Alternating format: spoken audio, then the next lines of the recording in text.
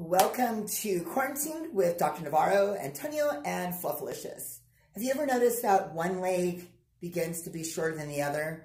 Well, if that is happening to you or is currently happening to you, here are 3 moves that should fix you right up.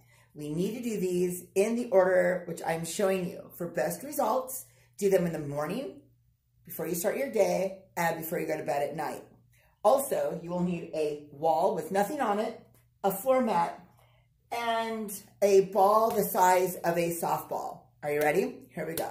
The first thing that you want to do is you're going to be working the affected leg.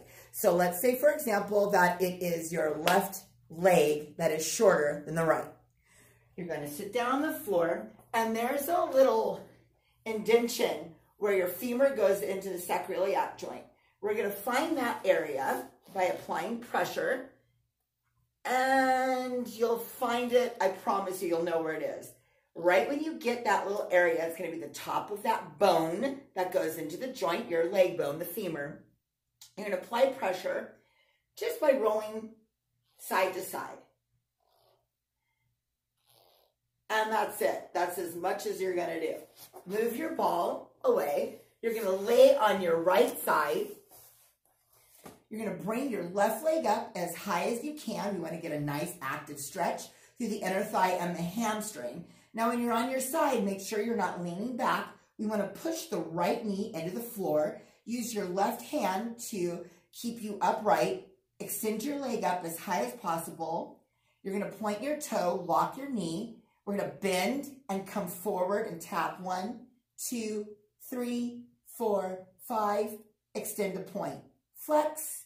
1, 2, 3, 4, 5. Extend to point. Flex. 1, 2, 3, 4, and 5. You'll do that 3 times. Then stand up. Place your high knee against the wall. Take a step forward.